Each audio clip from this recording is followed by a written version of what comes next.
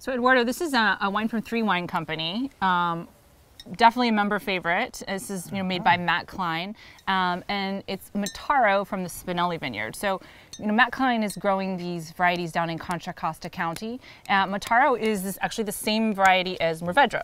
So if you like Bandol, which I do, it's the same variety, but of course grown here in California. And so it's a very California style, like a little brighter. It's so it kind of combines both, right? Because it's got that really dark brambly fruit that that Mourvedre can have, like when grown in Bandol, kind of meaty, but then it has this sort of California ripeness that's really delicious. And these are the most amazing vineyards. I went and visited last year.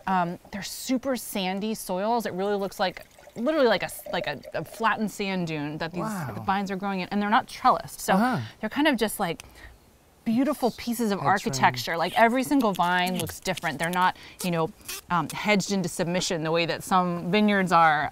So it's really amazing, and to pick the fruit, they actually have to kind of dive in between the vines to get out the clusters. It's totally wild. I've never seen anything like it. And you mentioned old vines, you said, right? Super, super old vines, yeah, which from what I remember, you can really get that on the palate through the concentration and the power, like in the core of this wine. It's got beautiful layers of like this herbal qualities and cracked pepper. It really does. Really beautiful.